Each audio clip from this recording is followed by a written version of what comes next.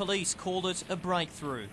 We believe we have dismantled a significant drug distribution network.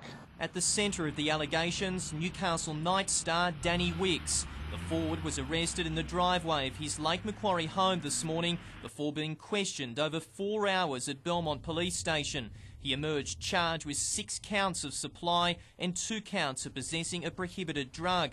At the same time, his brother Brett and sister-in-law Tristan Davenport were arrested in Grafton, while another man was arrested in Newcastle. Wicks's lawyer applied for bail for his client at Newcastle Court, but police wanted the NRL player behind bars over Christmas. Police alleged they've recovered hundreds of ecstasy pills and speed, and that Wicks fled from police after being pulled over with drugs in his car last month. Magistrate Sharon Holdsworth described the evidence, consisting of phone recordings, as significant. She granted strict conditional bail.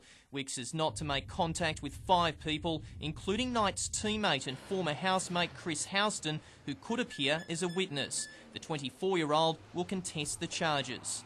He's going to fight the charges? Yeah, at this stage he is. Yep. Which I think is one reason he was given bail. Wicks's 3-year, $200,000 league contract hangs in the balance. We have stood Danny down effective immediately and indefinitely, pending the outcome of the investigations. Nat Wallace, NBN News.